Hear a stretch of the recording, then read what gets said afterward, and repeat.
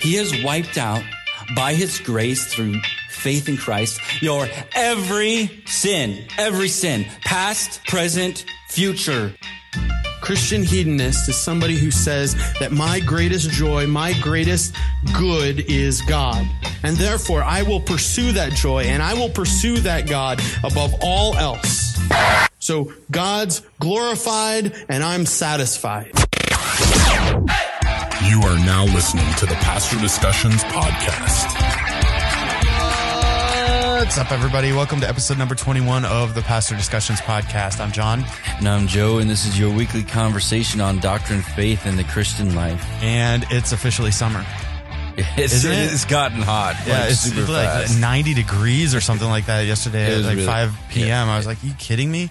Did you guys have baseball yesterday? No, well, yeah. I had to skip out on that. I haven't been to the gym at all this week, and I was like, I have got to get to the gym. So I went to the gym and worked out, and I walked outside after I worked out, and I was like, oh my goodness, what is going on here? It was horrible. So, yeah, I think summer's going to be really wicked hot. It comes and goes. Yeah. So we'll probably have a 50-degree day here in a few days. Yeah, probably. So It'll snow. Yeah. This is Nebraska. I think we might be does. past that. So. Hopefully.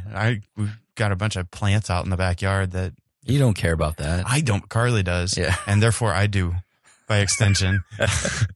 But now, like, everybody's done with school now. Like, today's like Facebook's been blowing up with like first day, last day pictures of kids and like last days of school for kids. And Our girls had their our girls go to a Lutheran school here in town. I saw Michaela sent Oh that. my gosh. So they sang a little send out hymn, and one of the lines in it was basically talking about how we're God's children through baptism. Yeah. And we're going to have to explore that in a podcast episode. And we've actually been having to work through that with our oldest daughter because she's started to confuse some of those things of baptism is required for salvation. Yeah. So like some of those things that we hadn't seen in the first, because our oldest she just finished second grade. So we've been in the school 3 years, and some of those things are starting to, that Lutheran stuff of, which it's a good Lutheran church. It's not a liberal crazy one, but still some of those. But they're things still that we have to Luther. work Like through. Luther was so confused on baptism. I know. Like Luther's view on baptism was like, the Roman Catholic Church is wrong on justification, but I still kind of can't get far enough away from their view on baptism. Yeah. And the Lord's Supper. Like it was like those two things were just like baptism and Lord's Supper were just very confusing in the Reformation time. We'll have to do a show on it. Anyway. So anyway, but the ceremony and this is for kindergarten through 8th grade, it lasted an hour and 20 minutes. Holy mess. Oh my gosh. Really? I had Ian, so we just went out into the hallway because he had lots of energy, so he just ran around, but yeah. How do you do?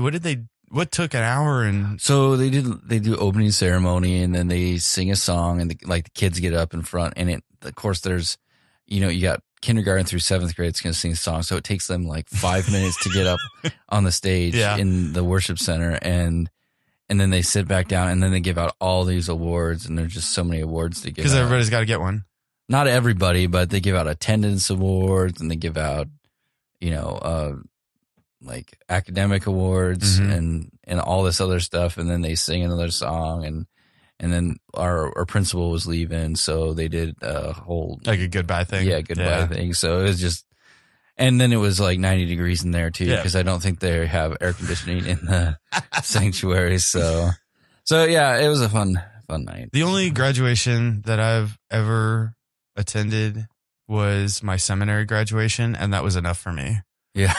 They had, in fact, today, the day that we're recording, Southern Seminary is graduating their students. And so I was flipping through Facebook, and they had the Facebook Live, and I was watching it as all the students were walking in, and they've got this organ that is playing, like this massive pipe organ that is playing. And I hate the sound of it sounds like you're strangling cats in a bag then drowning. They were playing an organ last night. Oh, really? The Lutheran church. Oh, that's such a painful sound. Like, whoever thought that an organ was a good sound needs to get their hearing checked, because to me, I would rather listen to people scratching on chalkboards with their fingernails than listen to an organ. So we did the seminary graduation, and I didn't go to my college graduation. I was homeschooled. So it was like, hey, congratulations, you graduated. High five. But yeah, like I was like, it's exhausting. It is exhausting. This is like, seriously, there's the formality around it and the pomp and circumstance and everything else. I don't know. Personally, I don't get it. Like, I don't get it either. But like they stuff all the people they could into that little worship center that they have over there. So yeah. Well, maybe it's an idolization. It's an identity thing. It could be an identity thing. What is it? What would that say about your identity? Speaking of identity, that was a smooth transition. We're getting better at this. Today we're talking about identity in Christ. That's our topic for today. Let's talk about just identity in general. Like, what are we talking about when we talk about identity? So who do you see yourself as? What do you identify with? Like here's what we're not talking about. We're not talking about self-identifying, right? Like I self-identify as an 80-year-old woman. Clearly not an 80-year-old woman. I didn't even think about that. We're not talking about this like modern definition of identity. Just to clarify on the front end, because this could be really confusing.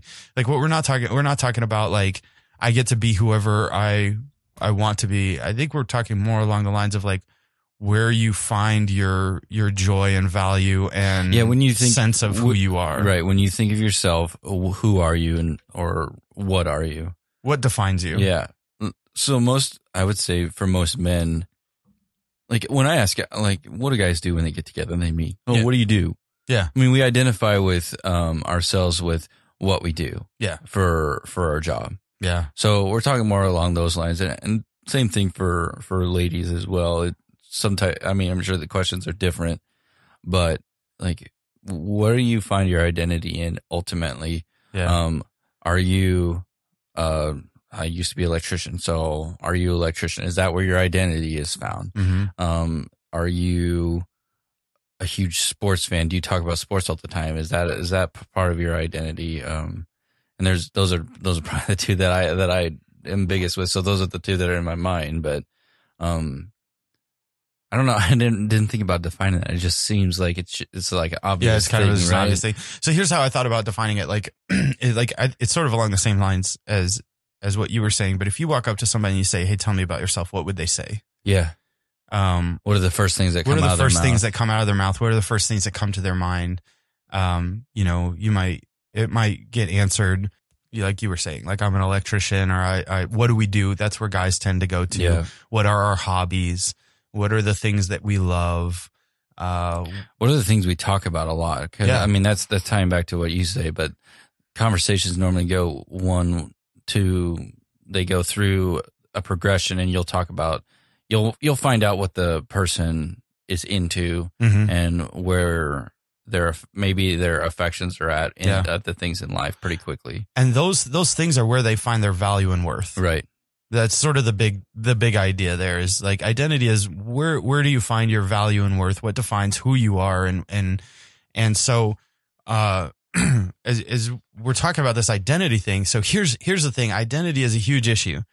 Identity is an issue, and it can be skewed into like self-esteem or self-worth or self-value, like those types of things, like sort of some of this language, but like really, if we're talking about self-worth and dignity and stuff like that, we should be talking identity in creation. So we're created as image bearers of God, and that is where our value and worth and dignity come from. When we're talking about what has come out of that and what sin has done and what the gospel does, that's where we're talking about identity, at least for us, right? So we're created in the image of God. We have worth and value and dignity because of that. And so this self-esteem issue is not an identity issue. It's a fall issue. So what happens is the fall happens, and man sins against God, and something happens in Adam to all of us. In other words, we are born sinners. That's our identity as human beings, right, after the fall. And that leads into all the issues that we have of where we find our identities other than in Christ, because if you don't have Christ, your identity, you got to find your identity in something. Exactly. And then even after conversion, you still are coming off of where my identity was before I was with Christ, and now that identity, and we have a hard time, I think, overcoming that at times as believers, of still reverting back to my identity is found in this and in this, instead of no, my identity is found in I am a converted child of God, which is different from what our identity was before. So Correct. that's the important point I wanted to make. So if you look at the fall and what the fall did, the fall messed up everything that God created as good, and the outflow and the results of that are issues with like self-esteem, or issues with trying to figure out who I am or what defines me. Because ultimately, when the Bible talks about us apart from God, apart from Christ, after the fall, the Bible identifies us as sinners. That is our primary identity. We are rebels and sinners and fallen creatures that don't want God, that don't seek God, and that live our lives with functional gods that seek to replace God's rightful place. Right, and I think that we even struggle with that identity, though, because God gives us a conscience. Naturally. Yeah. So that's where you see the struggle, and people trying to find their identity and find what their purpose is in all these things. And that's where you get all this craziness of, well, I'm this and I'm this, or even this new age stuff of identifying ourselves as something we're not. Yeah. Like we're just physically, it's physically impossible to be identified in the way some people are identifying themselves. Yeah. That's all that comes out of ultimately back to the fall and this confusion and this, but we still have like God has created us as moral beings. Yeah. And we've got some of those natural characteristics as all of us, all humanity being image bearers of God. Yeah. And so this fight with sin nature that we're stuck in and that moralism, I think it's all tied into this identity problem. Isn't it funny how most Christians would say things like, okay, like you were talking about with like the self-identifying as with sexuality, or self-identifying with it. Like, no, you're clearly not. That's obvious and evident. And yet we all, in some sense, at some point in our lives, have deluded ourselves into thinking that we're basically good. Oh yeah. You know what I mean? Like that's just we've just, in the same way that somebody will say they self-identify with a sexual orientation or something like that, we all tend to self-identify ourselves as good. Absolutely. And we fool ourselves into thinking that we actually are good, and we try to justify when any objective look at ourselves, and if not from the outside, from the inside, will clearly reveal that we are not good, as Scripture points out. So Scripture says things like, no one is good, no, not even one, no one seeks God. And we tend to say, whoa, hang on a second. I'm basically a good person. That's an identity issue. Right. That's failure to recognize our identity as God has laid out in his word, apart from Jesus Christ, is utterly corrupt and wrong. All that judgment comes out of that identity issue too. Yep. That moralistic Christians can tend to look at other people and say, well, I'm not that bad. Yeah. I'm not that bad off. I'm better than they are. So that's an identity issue. That's a pride. Yeah. There's that self-esteem. There's that I've pulled myself up and I've done these things, instead of seeing yourself as you were in the same condition that person that you're passing judgment on now. Exactly. It might manifest itself in different ways, but fundamentally our identity apart from Christ and after Adam is the same. Yep. We bear God's image. We have worth, value, and dignity because of that. Yet the image of God is marred and tainted, and we're blind. Yeah, and by sin, and we're blind, and just like they are. We have inherited Adam's guilt and his nature such that our identity is we are sinners apart from God, against God, and under his wrath and judgment. Now that sounds really depressing. That's why we need the gospel. Right. So how does the gospel change our identity? Or how does the gospel deal with this identity issue? Because it puts our identity in Christ and not in ourselves. Unpack that. Okay, so we've talked about how God created us to be in relationship with him like he did with Adam and Eve. Mm-hmm. And then the fall, that relationship was broken. We're falling apart. So Christ comes, restores the relationship, and through faith in him now I am set free. So we just went through this in Romans 6 about slavery to God or slavery to the flesh. Yeah. So, and it's not, the slavery we talked about as we unpacked that was not slavery in the sense of against the will. Mm-hmm. It was slavery. It's a willingness, an enjoyment of We're that self-enslaving slavery. ourselves. Yes. Yeah. So that slavery that we are in the flesh before Christ is a desired slavery. Mm-hmm. And then the slavery we have after being saved, after our eyes have been opened and we're called out of that darkness and into his light, and we can see him, is a slavery that we desire and that we want. So what happens is my identity is in that slavery, Mm-hmm. either the slavery to these things or the slavery to Christ. So as I look at the gospel, as I hear the gospel and I see the gospel and its beauty, then I come out of that and I desire that thing. So if I'm focused as a converted believer on Christ, then my identity is in him. Mm-hmm. Instead of when I don't have Christ, who do I focus on? Myself. Anything and everything but Christ. You're right, but it's all coming back to myself too. Yeah. So it's identity. The reason people struggle with identity is because they don't know who they are, Mm-hmm. or they're trying to figure out what's my purpose in life and this and that. Well, they've got nothing to look at except themselves, Mm-hmm. and that wretched sinner that they ultimately are. Maybe people don't see it that way when they're in it, but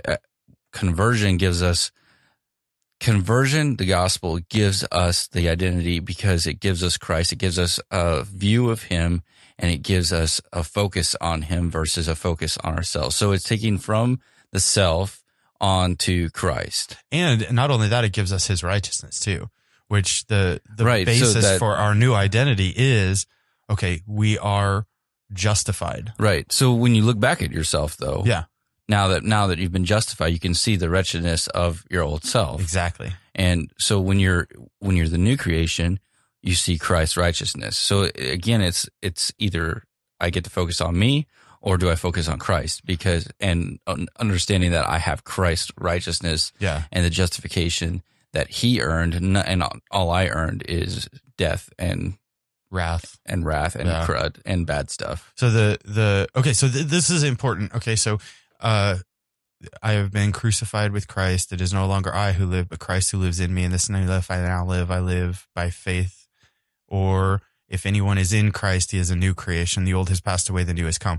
This is a fundamental reality of the gospel, namely that who you once were is not who you are anymore. There is a fundamental change in identity through the gospel. So this Because your identity is no longer in you. right. And all of the things that messed up the image of God in you have been set right through Jesus Christ. And so like this bothers me, man. This really bothers me. There's a reason that the Bible talks about us as saints. And we tend to think of ourselves more in the realm of sinners. Now, I'm not saying that we don't sin, but what I'm saying is our fundamental identity is not that of a sinner. Our fundamental identity as a believer is that of a justified saint in Jesus Christ. So how do you communicate that though? Like, because we do still sin, right. and we are still sinners. As I use air quotes a lot Yeah, here, it's I'll have hard to see on podcasts. We still see ourselves as sinners. We are still sinners, but how do you communicate that you're a saint? Yeah, I think Because people look at saints and say, "Oh, well, that's somebody that oh, that's the okay." Roman. That's the Roman Catholic view of it. Right. They had works of supererogation, which were so much above and beyond anything required that their extra works have been put in the treasury of merits, and now they sit there and right. And that has bled over. That's what we think saint is. Right. Yeah. So saint is basically set apart one. We belong to Jesus. We belong to God.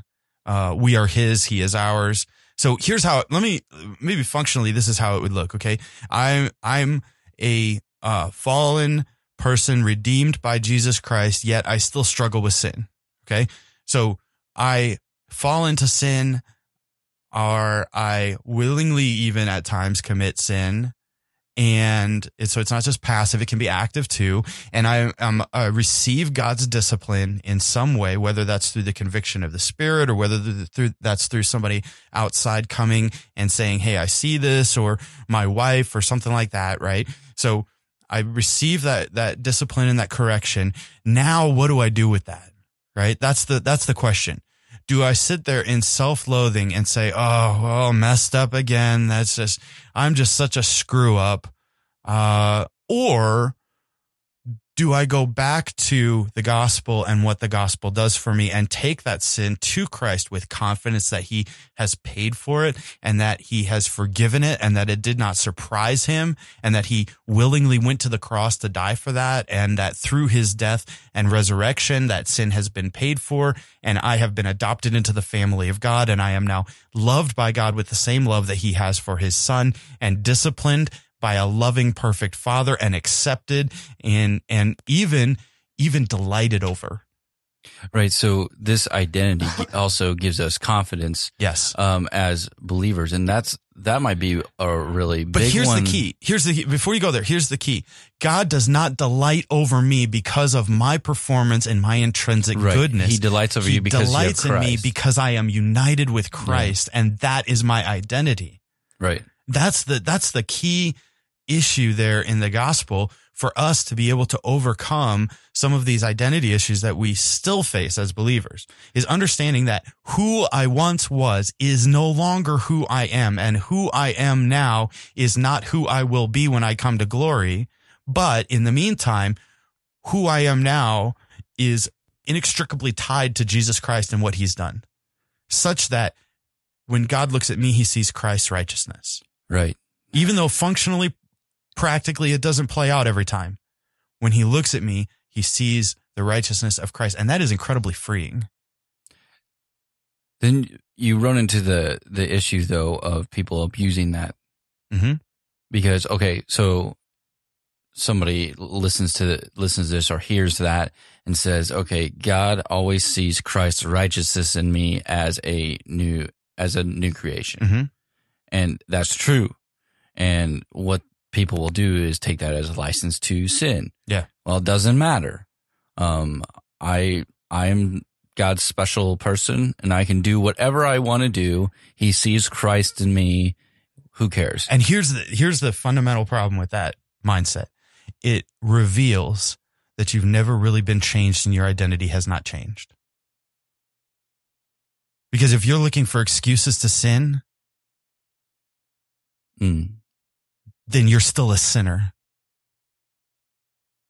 So would you Do you see what I'm saying? Right. Yeah. That's straight from Romans chapter 6. Yeah. What then shall we continue in sin that grace may abound? By no means. How can we who are dead to sin? That's the old, I'm yelling into the microphone now. You're getting me fired up.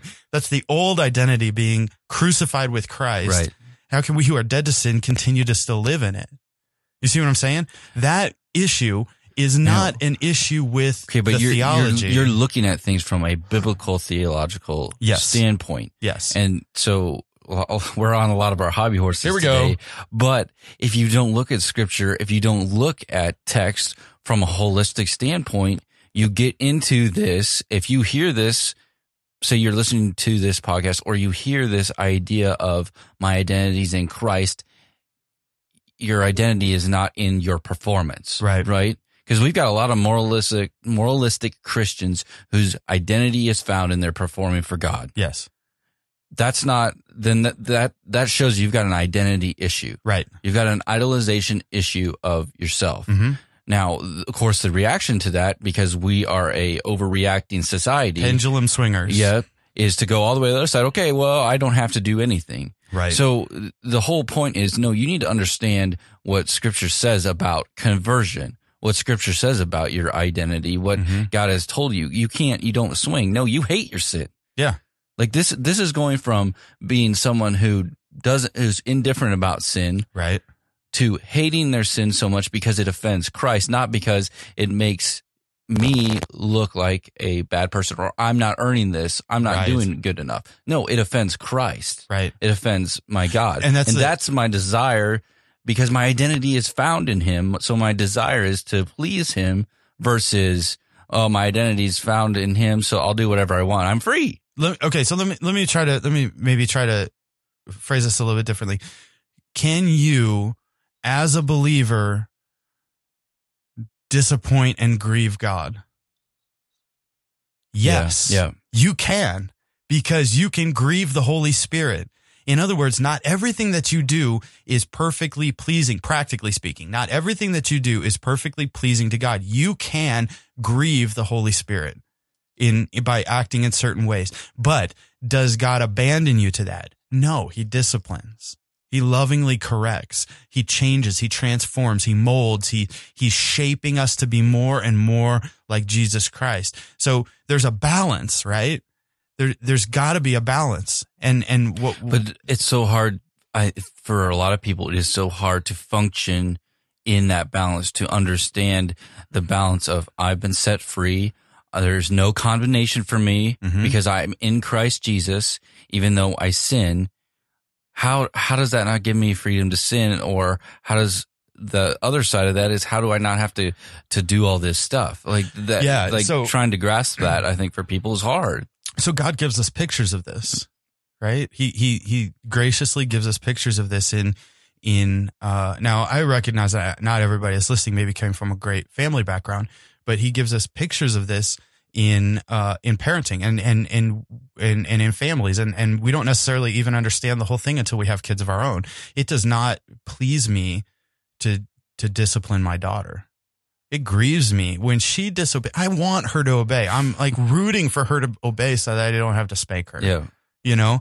And when there have been times when like I've had to like after the fact, like walk out because like I'm like tearing up because I feel for her. Like I see the struggle that she's having, like she's tired or whatever, and she's fighting against that. And like it grieves me when she disobeys. It grieves me when she disobeys because she's not trusting me. It grieves me when she disobeys because I'm trying to help her and keep her from pain and sorrow. But that doesn't make her any less your daughter. Exactly right. That does not make her any less my child. And even in that grief, I love her, and she always has a place in our home. Her identity is set. Her identity is set as my child, and it will not change ever, no matter what. So we do this thing before bed. I ask her, we work on identity. We have done this since she was born. In fact, her first Christmas present 2 months or a month and a half after she was born was a picture of her and I with this written on it. You are Finley Grace or Ainsley Joy, whichever child I'm talking to. You are my daughter.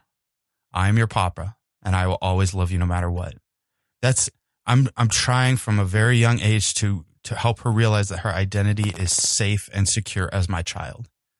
And that is what we need as Christians. All right. So here's the key though, because we have to identify in that instance as the child. Yes. Does the child love Papa in this case? Yeah. So you just say that with such a condescending voice. No, Papa in this case. Normal people don't have their children call them Papa. Well, I will say most grandparents get the name Papa, but that's okay. So as she grows, her obedience and her wanting to do what she knows she's supposed to do from a child's perspective in obeying her parents. Mm-hmm. Does that obedience as she grows, is it going to be because her identity is found in Papa loves me? Or take that to us, our identity is found because God loves me because he showed me that through Christ. Mm-hmm. And he sees Christ in me, his perfect child. Mm-hmm. that should be what drives us Exactly. to obey. Love and acceptance. Yeah. Everybody needs those two things. Not duty. Right. And not law. Not earning, So like the massive shift in identity is from wrath and judgment to acceptance and love. Right? That's like that's the fundamental shift in how we relate to God and how he relates to us. He accepts us even with our flaws because Christ has paid for them and our identity is found in Christ. And he loves us with the love that he has for his son as adopted, for us as adopted children. We are loved and accepted, the two things So that we need most desperately. The true believer has changed in the fact that they had a hard heart to they have a heart of flesh. They had a heart that had affections for themselves and everything apart from God. Yep. And now real believers, their affections are rooted to God through Christ. Yes. In God through Christ. Sorry. So that's what drives you because you love God now. Yeah. Instead of you loved and everything else but God. Yeah. And that's what gives us our identity. And that's what drives us into these. It's not, I have to do these things. I want to do these things because it pleases my Father and he loves me and I love him. So let me use this family thing that God gives us as an illustration of this in another way. My daughter gets a little bit older and she starts maybe being teased because she doesn't fit in, or there's a standard of beauty that society has set up that she doesn't necessarily fit. And kids maybe say hurtful and mean things to her and say, you're ugly. Okay. At that point, that's an identity issue. Yeah. Right. What she's going to struggle with is what they say about me true, or is what Papa says about me true? Is what Mama says about me true? Who do I care more about what they think? Do I care more about what these kids think, or do I care about more about what I can't even talk, or do I care more about what mom and dad think? That's identity. Yeah. All of that's identity issue. Now, transpose that to us and the world, and let's help think through this. Sin is lying to us and telling us that we will find joy and satisfaction and comfort and peace and fulfillment in all of these things that are offensive to God. All of these things that are trying to draw us away from him. And he tells us, no, you will only find joy and peace and fulfillment and satisfaction in me, because that's how I designed you and I have accepted you so you can enjoy that. And at that moment, it's an identity issue. It's the kid at the playground saying, you're ugly. And Papa says, no, you're not. Now, how we act on that matters very much. But the point is that there are different poles in our lives. And so what we're not saying is that for somebody whose identity is in Christ, that they'll never struggle with sin, that they'll never be tempted to think, oh man, this maybe is better. Like, I'm not saying that. But what I am saying is that we will quickly realize, whether through God's discipline in the Holy Spirit convicting us, or through God's discipline in the consequences, or through God's discipline in other people in our lives, as a loving Father, we will be reminded of the fact that the only place where there is true joy and true peace and true satisfaction is in our relationship with God, and that is secure and set in Jesus Christ, such that we are accepted and loved in spite of our failures. That's identity. That's what we're talking about having our identity in Christ. And that's different than who it was before. So let me just read something real quick. Maybe this might be helpful for listeners. If you want to find clues as to where identity is being brought up, look for language of union with Christ, like in Christ type language. So let me give you an example in Ephesians chapter 1. If you want to know who you are in Jesus Christ and who God says you are in Jesus Christ, Ephesians 1 is great. Blessed be the God and Father of our Lord Jesus Christ, who has blessed us in Christ with every spiritual blessing in the heavenly places. So part of our identity in Christ is we have every spiritual blessing in the heavenly places. What does that look like? Even as he chose us in him before the foundation of the world, that we should be holy and blameless before him. In love, he predestined us for adoption to himself as sons through Jesus Christ, according to the purpose of his will, to the praise of his glorious grace, which he has blessed us in the beloved. In him we have redemption through his blood, the forgiveness of our trespasses according to the riches of his grace, which he lavished upon us in all wisdom and insight. making known to us the mystery of his will according to his purpose, which he set forth in Christ as a plan for the fullness of time to unite all things to himself in heaven and things on earth. In him we have obtained an inheritance, having been predestined according to the purpose of him who works all things according to the counsel of his will, so that we who were the first to hope in Christ might be to the praise of his glory.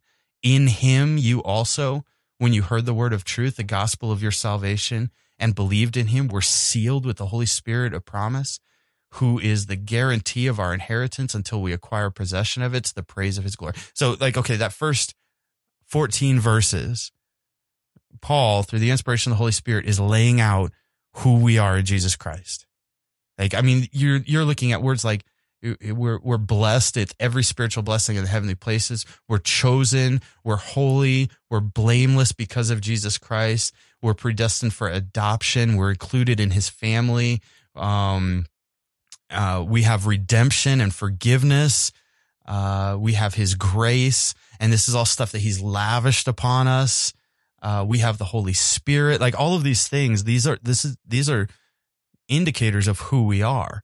And so if you go forward to Ephesians chapter 2, it's really interesting because it says, and you were dead in your trespasses and sins. That's who you were. That was your identity.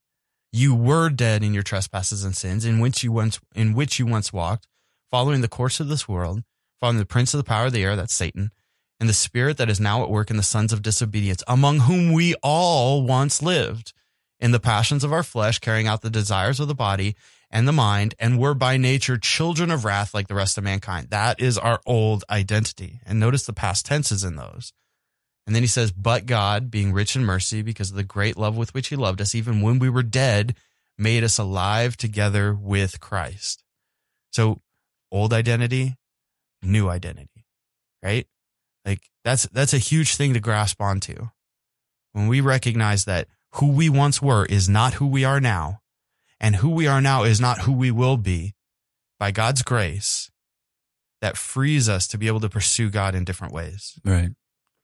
I was looking at the book of Colossians where you were talking, and in chapter 2, starting at 6, it's you have received Christ Jesus, the Lord, so walk in him, rooted and built up in him. So those in Christ, like you were talking about in Thanksgiving. So he ties in chapter 1 and 2, he's talking about the gospel and then towards the end of chapter 2, he talks about asceticism and this thought of self-discipline. And at the end of it, after he walks through, they talk about passing judgment on drink and festivals and extreme disciplines, and all these things have no value in stopping the indulgences of the flesh.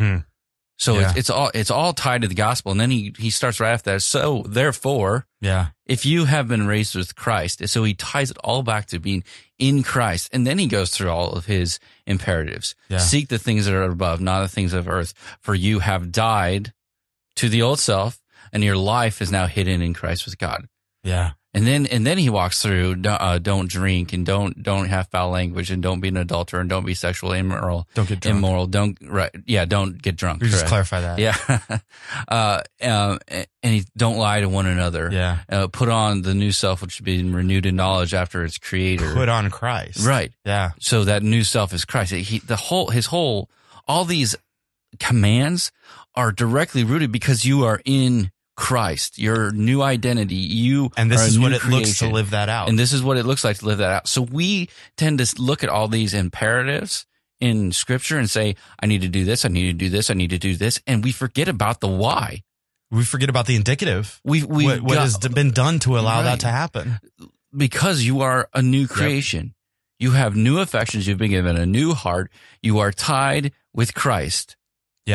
You're knit together with him. So let me maybe summarize the way Paul addresses problems in 1 Corinthians, as going like this: because Jesus did this for you, and you're in Jesus, live that way. Right. That's all of the don't sue one another. Understand who you are.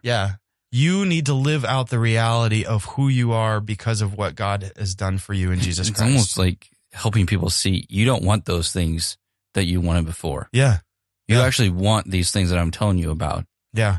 Well, let me give one more that might be really helpful in thinking through this, because a lot of the things, we put this thing out on Facebook, and a lot of the things that people brought up, I can't find my Facebook. I've got 4,000 tabs open again. Okay. Which is a regular. Yeah, that's a regular thing. That's a regular. So a lot of the things that people brought up were like where people find their identity: career, family, hobbies, friends, social. Corey Kitch said beauty, brains, and brawn, i.e. appearances, intelligence, and accomplishments. And he would add a fourth, burnout, who finds their identity and sense of superiority through the insight that all the pretty smart, powerful people are total phonies. You've got sexual orientation, you got sports. Like, people had a lot of different things. And here's the interesting thing that I found about all of those things. Or Carmen Selak added not being enough, like talking about I think like Christians that feel like they need to earn and do. Here's the interesting thing, that the correlation between all of those things. Marriage was thrown in there too. All of those things are transient, earthly, and self-centered. Mm-hmm. Okay, so to that point, 1 Peter chapter 2, verse 9, but you are a chosen race, a royal priesthood, a holy nation, a people for his own possession, that you might proclaim the excellencies of him who called you out of darkness and into his marvelous light. Once you were not a people, but now you are God's people. Once you had not received mercy, now you have received mercy. So Peter now is dealing with identity. This is who you are: chosen race, royal priesthood, holy nation, God's own people. Hadn't received mercy at one point, now you have received mercy. Once you weren't God's people, now you are God's people. This is who you are. Verse 11, beloved, I urge you as sojourners and exiles to abstain from the passions of the flesh which wage war against your soul. What's the basis for being able to abstain from the passions of the flesh which wage war against your soul? Where our identity is. Yeah, where our identity, who we really are. If we take verse 11 of chapter 2, beloved, I urge you as sojourners and exiles to abstain from the passions of the flesh which wage war on your soul, on its own, it doesn't have the power. But in order to understand what it means to be a sojourner and exile, we have to understand who we really are. This world is not our home. All of the things on this earth are transient. All of the things on this earth will go away. Our identity is not found in the temporal. Our identity is found in Christ and what he has done and who he has made us and who we are because of him. And that empowers us to actually fight passions of the flesh because we see them as waging war on our soul. Right. It's not about temporal, earthly, fleeting things. It's about eternal joy in Christ. That's really good. So maybe we should just end there. Okay, so I thought a good way to end. Let's each pick out one thing where we struggle in this area, and then how we fight that. Sometimes I just like to read the Bible way too much, and no, because that's a good. Oh, crud! You're throwing this on me. We're gonna have to maybe cut out some thought space because like there's 1,000 different illustrations that I could use. Right. So one that the one that regularly pops up for me is what other people think. Mm-hmm. I value. I think it's okay to use people's critique of you to see where you need to grow, but I think I can overvalue trying to gain approval, trying to prove something to people. And all that is tied into, I need to look good. I need to fulfill this. I need to prove to people something. That's an identity thing that says Christ's approval isn't enough. God's calling on my life isn't enough. I need all these other people to see that this is true too. Yeah. So, and what, like, I tend to go like, I'll get up on a mountain and be okay. And then I'll go down this valley and suck at it for a while. And then something generally will happen where I'll hear a statement or somebody will say something, and it redirects my my gaze back to where it should be. So I lose focus on looking to Christ and drop. And what tends to be the correlation with that is I struggle in my quiet times. I struggle in my just spending time in prayer and in Scripture. And as I do that, then my gaze started, ooh, look at how good I'm doing with doing this and doing this. And people are starting to see all these connections. What good does that do anybody? Yeah. No, I need to point them to Christ. So if my eyes and my gaze is focused on Christ and on his goodness towards me, which I find to be in praying and in, I tell you what, one of the greatest gifts you ever gave me was the Valley of Vision book. And if I use that book 3 to 4 to 5 times a week, it helps me a ton. Like it drives me to scripture. It just takes, it's poems basically, and it's Puritan prayers, but they're written really poetically. Yeah. And maybe that just works for my artistic brain as a worship pastor, but it helps, like God uses that, and it helps me think through things from a perspective of how can I see Christ in it versus how am I doing this. So using that little book, working through songs on a regular basis, new music instead of getting stuck in a rut is really good for me. And then it has to be rooted in, am I spending time with God in prayer and in scripture? So yeah. So that's how you reorient yourself to what Christ reminding has myself done where my identity is. Gotcha. It's not in myself. It's in him. Yeah. I tend to be very busy, and I'm very driven, and try to be really productive and produce a lot of results for the time spent, and so what that lends itself to is finding my identity in my achievements. And I don't necessarily care if anybody else sees it. A lot of times it's just for me. It's like this, it's the most self-centered of self-centered thing. It's not even doing it for other people. It's doing it so that I can feel like I've achieved something.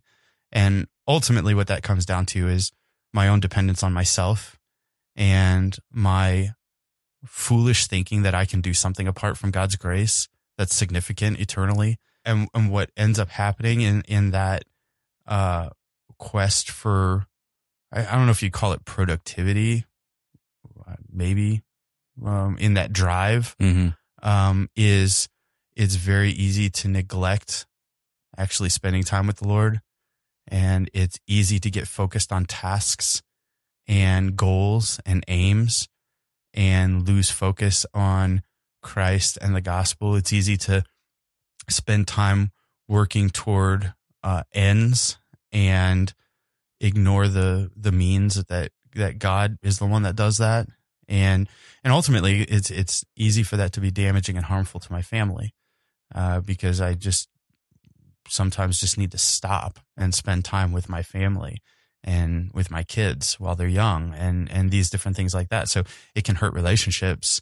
But ultimately what it is it's looking at myself and depending on myself and my own abilities and my own drive and finding a sense of pride and accomplishment in making the most of my time, which isn't necessarily a bad thing at times, but it can be. And so I think the intent behind it, really matters. Yeah. Yeah. And a lot of times what I find that intent going to is not, all right, I want God to be glorified, but I want to be seen as leaving something. Yeah.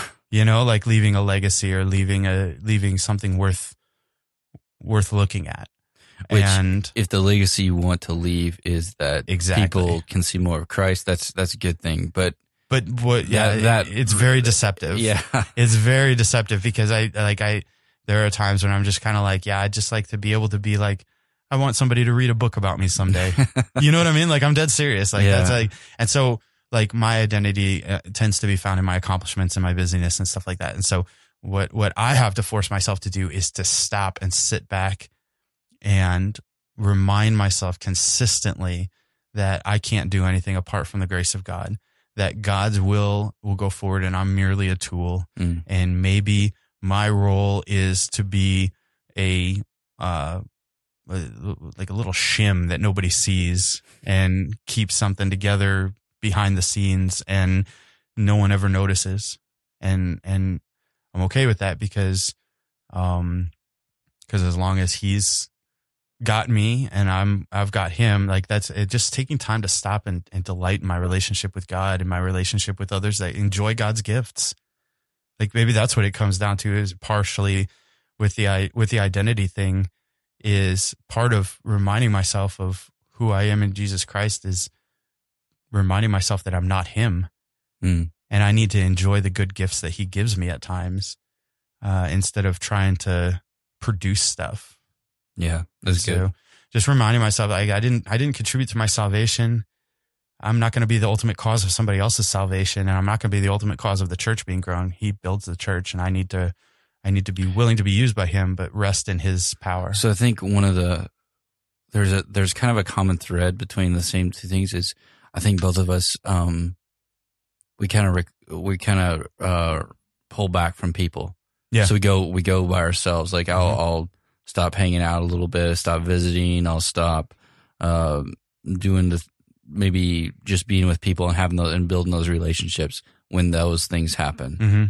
So being around other believers that helps remind you of that. Yeah. Being around our families helps remind us that we've got some responsibilities there. Yeah. And help those people help God uses those people to help direct us back towards what we should be focusing on versus ourselves. So absolutely.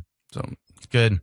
You can check us out on Facebook. We've got a Facebook group and a Facebook page, and we're on Instagram, and you can find this and more content on pastordiscussions.com. Feel free to email us if you've got show ideas or if you heard something that you would like clarified, or if we need to do another episode on this, whatever, send us a message at pastordiscussions@gmail.com. And if you want to be part of our group, you can send a request too. We've got a group that we talk about things on Facebook. So if you want to be a part of that and comment on things and have some discussions within that group, go ahead and join there as well. And then if you'd like to write for us, if you're a writer and you want to write for the blog, then send us a email, or you can go to pastordiscussions.com/write-for-us and check that out. And we will be back next week with another conversation on doctrine, faith, and the Christian life.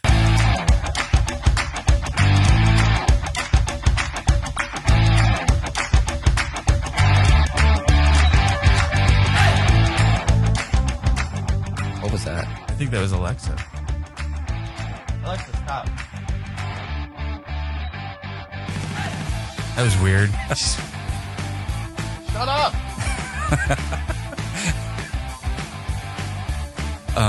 So I'll let you get that, and then you can edit that. We're good now. Yeah.